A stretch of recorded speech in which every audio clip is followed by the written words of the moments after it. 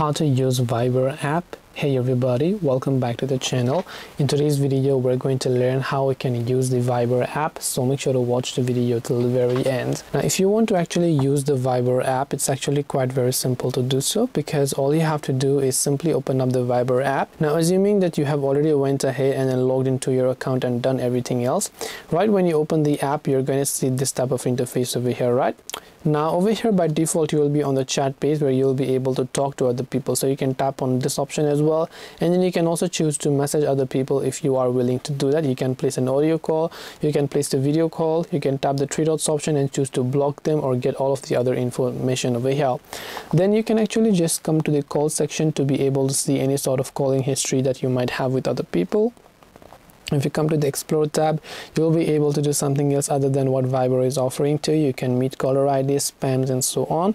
Then when you go to the More tab, there is most of your own settings. So you can go to the settings option to customize what your account is about. You can take a backup, you can deactivate account, you can change phone number. Under privacy, you can share and not share your online status and control your block list, hidden chats, and so on.